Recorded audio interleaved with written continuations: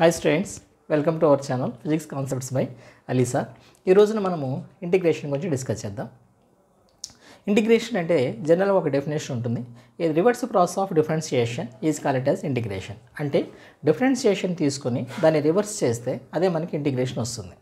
Integration అనేది ఎలా వస్తుంది? జనరల్గా మనం ఎగ్జాంపుల్ తీసుకుందాం.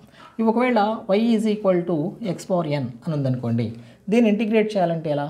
ఇంటిగ్రేషన్ని ఈ సింబల్తో మనం ఎక్స్ప్రెస్ చేస్తాం. ఇప్పుడు ఈ ఇంటిగ్రేషన్ అనేది రెండు రకాలుగా ఉంటుంది. ఏంటది?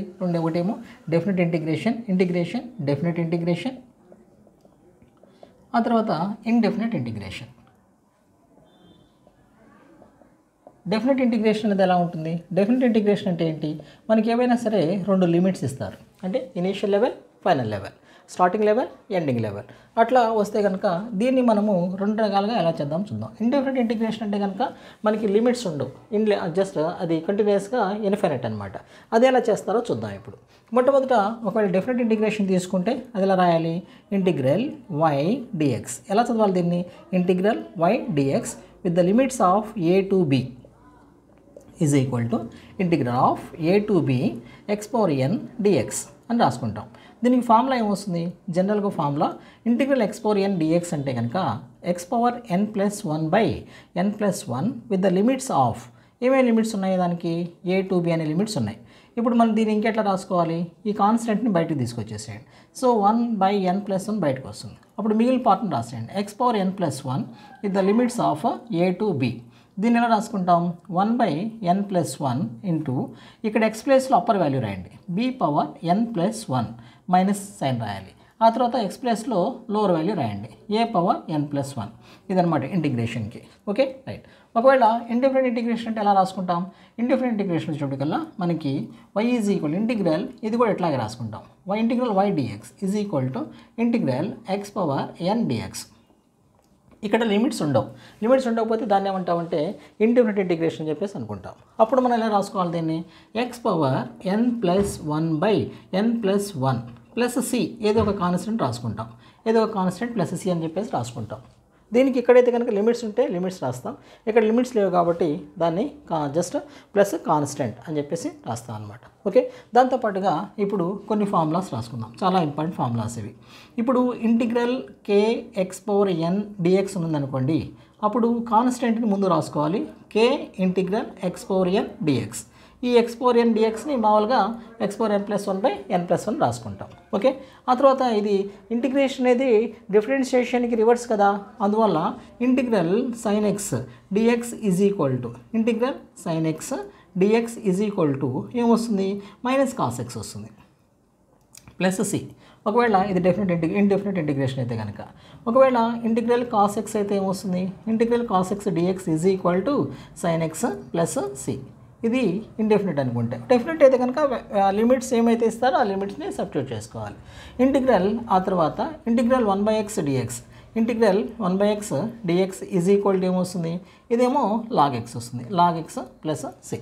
ఈ విధంగా మనము ఈ ఫార్ములాస్, బేసిక్ ఫార్ములాస్, ఈ మొత్తం అంతా కూడా జేఈలో నీట్లో ఈ ఫార్ములా, ఈ 4 ఫార్ములాస్ మీదే బేసి వస్తాయి. ఇంతకుమించి ఇంకేం ఫార్ములాస్ రావు ఫిజిక్స్లో. ఫిజిక్స్ సంబంధించిన వరకు ఈ ఫార్ములాస్ మాత్రమే వస్తాయి.